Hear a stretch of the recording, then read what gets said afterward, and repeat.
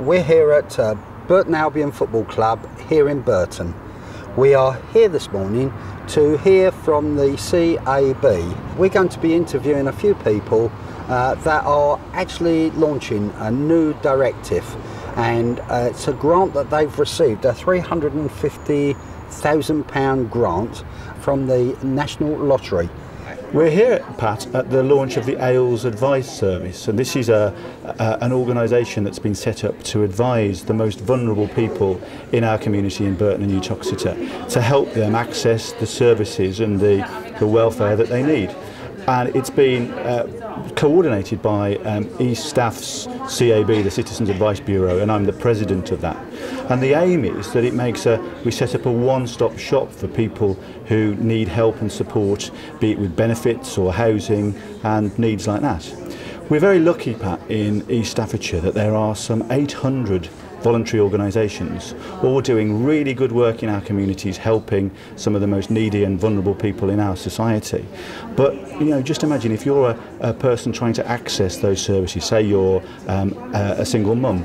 You might need to go and talk to the CAB for some legal advice, you might need to go and talk to the YMCA, you might need to talk to Trent and Dove about your housing, or the benefits agency. There's lots of different organisations that you need to go and talk to, and that can be really confusing for anybody to navigate that maze of services at a time particularly when you might be at your most vulnerable and you're most worried. So the idea about the AILS service is that it acts as a one-stop shop. There'll be one telephone number that you can call, and they will then help you to get in contact with all of the different organisations that can help you and get you back on track. I'm Dawn Green, Chief Executive of East Staffordshire Citizens Advice Bureau. I'm also the Project Manager for Advice Links East Staffordshire. It's a new project funded by the Big Lottery. We're awarded £350,000, and the aim for that project is to transform the way advice is accessed across East Staffordshire. We launched the project today at the Pirelli Stadium. The purpose of the launch is to tell people what we want to do. We want to develop a single telephone service, a website, an email service, text messaging, and we want to roll that out to everybody that needs advice in East Staffordshire. We recognise that there are problems for people in distress or in crisis accessing the right services at the right time. Often they'll only deal with the presenting problem by going to one service. We want to take that distress away from them by putting this one number, this one access point in place, and we'll do the referral service for them, making sure that they get all the support and advice that they need at that right time. We aim to develop the telephone service in time for a launch in January the 6th, and soon after that, January the 14th, we would aim to have the website being launched as well. We have currently some challenges ongoing, and that is to recruit volunteers and then train them in time for that launch, but we're on target for that. We've recruited a full staff team.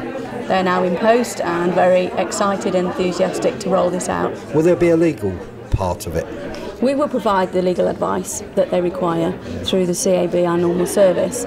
They won't come through the normal route, which would be to access our generic services that exist in East Staffordshire. They will come through this AILS project. And so that people out in Burton and South Derbyshire and Uttoxeter know, you're going to have a new symbol, I believe. Yes, we've developed a new logo. It looks like two paper clips joined together. The purpose of that is to replicate the links. So we link in the advice service providers in East Staffordshire. The name AILS came from Advice Links East Staffordshire. And then we recognised soon after that, really pleased, that it actually represents the brewing heritage of Burton. So really, really pleased with it. And we also want to link that into the welfare reforms that are rolling out now. We recognise that there are going to be some pressures on people and some changes for people. We want to help them be ready for that, so that, as well as you say, recovering from the recession, making sure that we recover from all that's happening at the moment. Good morning, Steve. Morning. I'm here with Steve and Keith from Crescent Motor Company. I understand you've got a unique opportunity here for the local CAB? Yes, we have indeed. Having supported CAB for a good many years now in various different ways with fundraising, it just seemed a natural thing to do when we took delivery of our new courtesy cars to use them as a tool to raise funds for the CAB.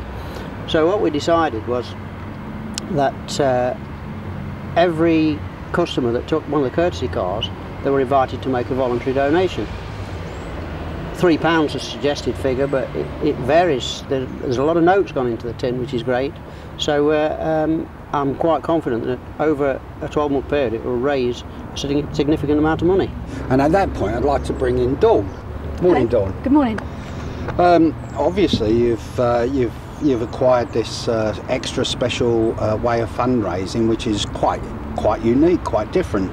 It's very different. I think a lot of people don't recognise that the Citizens Advice Bureau firstly is a charity, and we're very pleased that Crescent Motors do recognise the good work that our volunteers and our staff do, and also that they fulfil their corporate social responsibility, which most businesses are looking into but perhaps haven't been so innovative as Crescent Motors.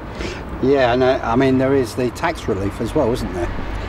Yes, I believe there is. That's something perhaps that Steve could answer. I don't know the detail of that. Yes, and I think a lot of companies aren't aware, you know, that they can get a tax relief if they donate or get involved in local voluntary communities. Yes. And obviously these two guys here, Keith and Steve, they've capped into it, and it's the benefit of people that are going to benefit from this. Absolutely, yeah. We'll be putting the donations to good use and making sure that we're offering more advice that's much needed in this community. Right, well there you have it. We've had quite an insight this morning into what the future holds for Burton and surrounding areas. You've heard from your MP, you've heard from the Managing Director. We wish them well. We hope that you, the general public, will be able to assist or get assistance when you need it. So that's the morning we've talked about.